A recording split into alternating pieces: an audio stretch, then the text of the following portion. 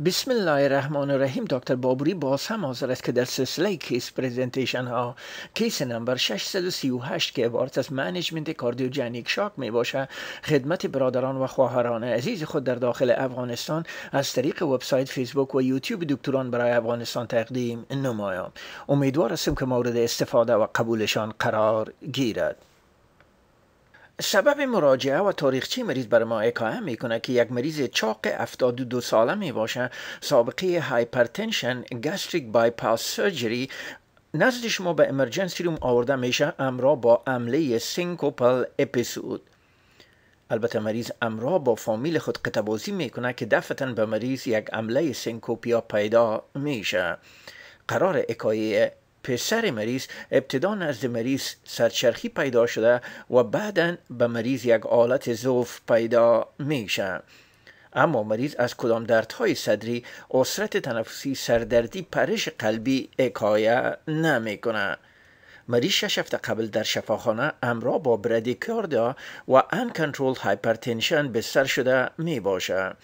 البته مریض همراه با بیتا بلاکر، کلسیم بلاکر، ARB و هایدروکلوروتازی تداوی می کنند. موقعی که EMS مریض را در خانه می آمد، مریض یک حالت عرق آلود، سرد، رسپیراتوری دیسترس و یک حالت شاکی می داشته باشه. مریض به ER همراه با 100% اکسیژن ذریعه نان ریبریدینگ ماسک اکسیژن انتقال میدن. از نقطه نظر پس مدیکال هیستوری مریض سابقه هایپرتنشن و ارترایتس می داشته باشه. از نقطه نظر سرجیکال هیستوری به خاطر موربید اوبیسیتی نزد مریض گاستریک بایپاس انجام شده می باشه. در قسمت فامیلی هیستوری برادر، مادر و پدر مریض کرونری آرتری دیزیز می داشته باشه. سوشال هیستوری مریض انریمارکبل آلرژی مقابل بکتریم و پنیسیلین می داشته باشه. ادویه‌ای که در خانه مریض استفاده میکنه شامل املودیپین 5 میلی گرم روزانه، آلمسارتان که عبارت از ARB می باشه 40 میلی گرم روزانه و هایدروکلوروتازید 12.5 میلی گرم روزانه می باشه. از نقطه نظر فیزیکال اگزامینیشن یک شخص فوق العاده چاق در رسپیراتوری دیسترس قرار می داشته باشه. وایتال ساین مریض فشار خون مریض 58/38 یعنی در یک حالت شاک، سویر برادیکاردیا حرکات قلب مریض 33 در یک دقیقه می باشه. همچنان مریض رستینگ تاکیپنیا می داشته باشه. 100% نان ریبریدینگ ماسک اکسیژن می گیره، سچوریشن خون مریض 100% می باشه. نقاط مثبت در فیزیکال اگزامینیشن مریض فوق العاده چاق، دیافوریسیس، البته منظمه های مریض فوق العاده خاصف، در معاینات قلبی برادیکاردیا، در معاینات ریوی بایبازال کراکلز شنیده میشه. در معاینات سیستم عصبی مریض لتارژیک و حالت کانفیوژن می داشته باشه. جلد مریض عرق آلود، سرد و کلمی می باشه. البته از نقطه نظر ریویو اف سیستم به استثنای نقاطی که قبلا خدمت شما عرض کردم کدام نقطه مثبت دیگر نزد مریض دیده نمیشه. در قسمت الکتروکاردیوگرام مریض اگر شما توجه کنین انفیریور وال ST الیویشن همراه با کامپلیت هارت بلاک می داشته باشه. چست اکسری مریض پور انسپایراتوری ویو، ایتی تیوب ان پراپر پوزیشن، لفت هم دیافرام به درستی دیده شده نمیتونه. در غیر از او انریمارکبل می باشه. اسسمنت و پلان دکتر جوان ما در امرجنسی روم تشخیصشان کامپلیت هارت بلاک و کاردیوجنیک شاک می باشه. سی پورت و یا کاردیاک کاترایزیشن یونیت اکتیویت میکنن به مریض انتی پلیتلیت افیانت 60 میلی گرم همراه با هپرین شروع می کنند. وازوپرسر دوپامین و دوبیتامین نزد مریض چالان میشن و هم سیستالیک بلاد پرشر مریض در حدود 70 mm آف مرکوری می باشه. بنابراین وازوپرسر دیگه که عبارت از نورپنفرین و یا لیوفت می باشه اضافه می گرده. مریض انتوبیت میکنن به میکانیکال ونتیلیتر کنکت میکنن. آی وی پیس میکر هم در نزد مریض داخل میشه. مریض در کاردیاک کاترایزیشن یونیت انتقال میتن نزد مریض ویف پیدا میگرده. البته مریض چندین بار کاردیو ورژن در نزدش صورت میگیره. CPR، اپینفرین، لایدوکاین، اتروپین و مگنیزیم ها در نزد مریض شروع میگرده. انترا اوروتیک بالون پمپ و همچنان در نزد مریض سوانگنز کاتتر داخل میشه. در معاینات لابراتواری CBC مریض در حالت نرمال، BMP مریض، کراتین مریض 1.1، تروپونین مریض 13 فوق العاده بلند، CK مریض بلند می باشه، لاکتیت 3.7 بلند، ABG مریض اسیدیمیا، متابولیک اسیدوس و های گریدین هایپاکسیمیا می داشته باشه. همچنان ALT و AST هم بلند می باشه که تمام از این نقاط دلالت به هایپوپرفیوژن و یک حالت شاک می کنه. کاردیاک کاترایزیشن در نزد مریض صورت میگیره، تشخیصشان significant triple vessel coronary artery disease می باشه.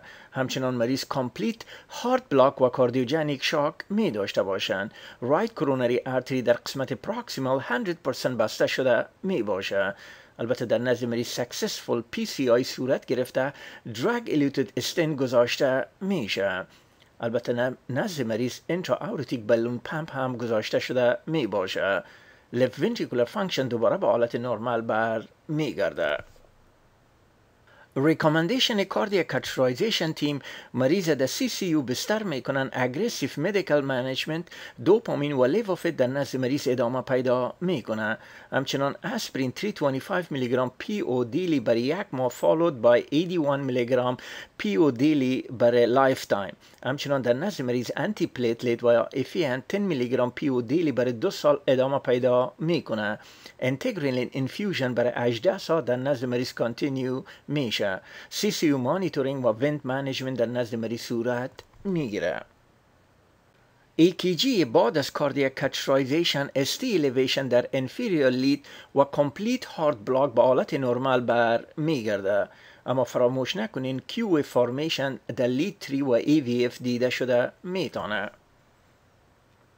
البته اینجا رایت ساید کاردیاک کاترایزیشن برای شما نشان میده. موجه هایی که به تیر سرخ در اینجا نشان داده شده جوینت ایوی و نشان میده که دلالت به رایت ساید پرشر اوورلود، یعنی مریض ما رایت ونتریکولار انفارکت و کاردیوجنیک شاک می داشته باشه. البته بعدها در نزد مریض تروپونین مریض فالو اپ میشه، قسمی که شما میبینین از 24.7 بعدها به 12.9 پایین میگرده. بعدها اکوکاردیوگرام در نزد مریض صورت میگیره، اجکشن فرکشن مریض در حدود 60% لفت اتریوم دایلیشن نشان میده. با این تداوی آهسته آهسته وضع مریض بیبود حاصل میکنه. به روز سوم انترا آورتیک بالون پمپ از نزد مریض بیرون میشه، از میکانیکال ونتیلیتر مریض وین میشه، بعدها مریض بر رگولار فلور و بالاخره به خانه رخصت میکنن.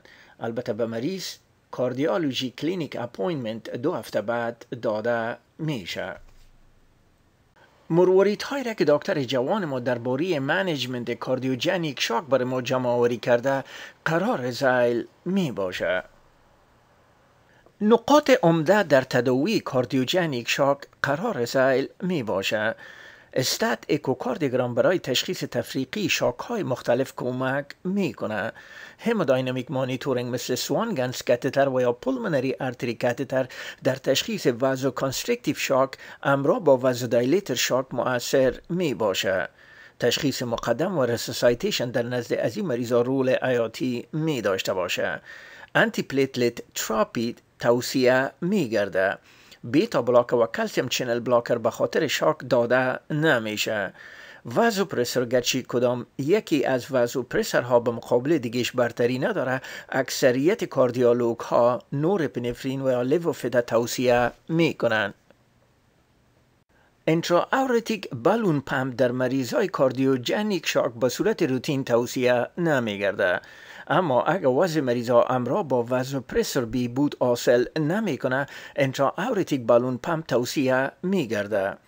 در تمام مریض های کاردیوجنیک شاک ریواسکولارایزیشن توصیه میگرده. در مریض های استی الیویشن MI در 90 دقیقه اول میکانیکال ریواسکولارایزیشن نظر به کیمیکال ریواسکولارایزیشن ترجیح داده میشه. اما اگر نزد مریضا میکانیکال ریواسکولارایزیشن صورت گرفته نمیتونه، در نزد مریضا از ترومبولیتیک و یا کیمیکال ریواسکولارایزیشن استفاده گردیده میتونه. البته باید به خاطر داشته باشین در مریضای کاردیوجنیک شاک که دبل ویزل دیزیز می داشته باشن و میکانیکال فیلر در نزد از اونا دیده نمیشه، PCI ترجیح میگرده. اما اگر در نزد مریضا تریپل ویزل دیزیز وجود داشته باشه و همچنان در نزد مریضا هارت فیلر دیده شود، در نزد مریضا کابج ترجیح داده میشه. این سلاید که از اپ تو دیت استفاده شده و ما از اونا تشکر میکنیم، پاتوفیزیولوژی کاردیوجنیک شاک به صورت بسیار خلاص تشریح میکنه. متعاقب سکته های قلبی left ventricular dysfunction پیدا میگرده. اگر diastolic dysfunction پیدا میگرده، باعث بلند رفتن left ventricular end diastolic pressure pulmonary edema hypoxemia ischemia و progression left ventricular dysfunction و بالاخره مرگ مریضا میگرده. البته در systolic dysfunction cardiac output و stroke volume در نزد مریضا پایین گرده، باعث hypotension hypoperfusion coronary ها اسکیمیا پروگریشن left ventricular dysfunction و مرگ مریضا میگرده. همچنان systemic inflammatory response متعاقب left ventricular dysfunction پیدا میگرده و باعث activation inflammatory cascade میگرده. البته باید به خاطر داشته باشین اینوتروپیک و وازوپرسور و میکانیکال سپورت دیوایسز مثل left ventricular assistant device و intra-aortic balloon pump معمولا در این آیه کمک میکنه. البته ریپرفیوژن و ریواسکولاریزیشن که شامل PCI و کابج می باشه معمولا در این نایه کمک میکنه، یعنی کرونری پرفیوژن بهتر میسازه. این سلاید که از اپ تو دیت استفاده شده گایدلاین امریکن کالج آف کاردیولوژی و امریکن هارت اسوسییشن درباره کاردیوجنیک شاک بر ما خلاصه میکنه. با دو کلاس عمده تمام از این تداوی‌ها تقسیم میگرده. یکی عبارت از کلاس 1 و دوم عبارت از کلاس 2A می باشه. کلاس 1 وقتی گفته میشه که این تداوی‌ها توسط اویدنس و همچنان جنرال اوپینین سپورت میگرده. در این جمله انترا اورتیک بالون پمپ تریتمنت به مریضای کاردیوجنیک شاک که امرای فارماکولوژی تریتمنت جواب نمیگویند توصیه میگرده. انترا ارتریال مانیتورینگ هم در جمله کلاس 1 شامل می باشه. early revascularization که شامل PCI و کابج می باشه در مریضای کمتر از 75 ساله توصیه می گرده. البته باید به خاطر داشته باشین شاک از این مریضا within 36 hour of MI و revascularization در نزد مریضا within 18 hour of shock باید در نزد مریضا صورت بگیره. البته مریضایی که در نزدشان میکانیکال ریواسکولاریزیشن ناممکن می باشه در ساعات اول از لیتیک تریتمنت استفاده شده میتونه. ایکوکاردیوگرام هم شامل کلاس 1 تریتمنت می باشه. کلاس 2A وقت گفته میشه که enough evidence برای از این تداوی ها وجود نداره، اما general opinion ایره توصیه میکنه که در این جمله pulmonary artery catheterization و سوانگنز شامل می باشه. همچنان early revascularization که شامل PCI و کابج می باشه در مریضای بالاتر از 75 سال که البته جنرال پرفورمنسشان خوب می باشه توصیه می گرده. البته باید به خاطر داشته باشین در نزد از این مریضا معمولا شاک within 36 hours of MI و revascularization within 18 hour of shock در نزد مریضا توصیه می گرده. همچنان در نزد از این مریضا هم اگر میکانیکال ریواسکولاریزیشن امکان نداشته باشه از لیتیک تریتمنت در ساعات اول استفاده شده میتونه. این سلاید هم از اپ تو دیت استفاده شده آپشن های مختلفی تداوی کاردیوجنیک شاک متعاقب left ventricular dysfunction بر شما نشان میده. در قسمت جنرال میجر باید ventilatory support در نزد مریضایی که هایپاکسیمیک و یا رسپیراتوری اسیدوسیس می داشته باشند توصیه میکنه. مریضایی که pH شان کمتر از 7.15 می باشه سودیم بایکارب دریپ در نزدشان توصیه میگرده. همچنان در نزد از این مریضا آسپرین انتراوینوس هپارین possible glycoprotein 2B3A inhibitor with non-ST-MI insertion of pulmonary artery catheter هم در نزد از این مریضا توصیه میگرده. specific measure در نزد از این مریضا شامل sympathomimetic inotrope مثل دوپامین در مریضایی که refractory hypotension می داشته باشن شما میتونین که از نورپینفرین هم استفاده کنین. میکانیکال سپورت که در نزد از این مریضا استفاده میشه عبارت از انترا اورتیک بالون پمپ همراه با PCI intervention در نزد از این مریضا هم توصیه می گرده. Newer devices که شامل left ventricular و یا biventricular assisted devices، پرکوتانوس کاردیوپولمونری بایپاس، ریپرفیوژن ریواسکولاریزیشن که شامل PCI و کابج می باشه هم توصیه می گرده. مریضایی که میکانیکال ریواسکولاریزیشن تحمل کرده نمیتونن در ساعت اول نزد شما مراجعه میکنن. از کیمیکال ریواسکولاریزیشن که شامل TPA می باشه هم استفاده شده میتونه. البته در ختم از این کیس کوتاه و دلچسب از تمام مسلکان در داخل افغانستان که این کیس ها را امرای ما تعقیب میکنن اظهار امتنان و تشکر میکنیم.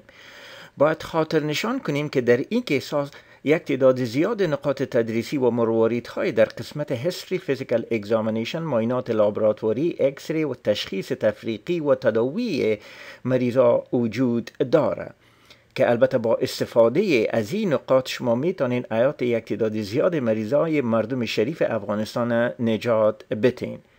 بناهن شریک ساختن این کیس ها بین تمام پروفشنال طبی اجر عظیم داشته و جیبه هر افغان شریف می باشه. البته یک نکته دیگر هم خدمت شما عرض میکنم که ما این کیس ها را در یک مدت بسیار کم به سرعت زیاد میخواهیم ثبت کنیم و همچنان داخل اینترنت بسازیم. بناهن یک سلسله اشتباهات تکنیکی، ترجموی، افادوی و اسپیلینگ در اینجا وجود داره.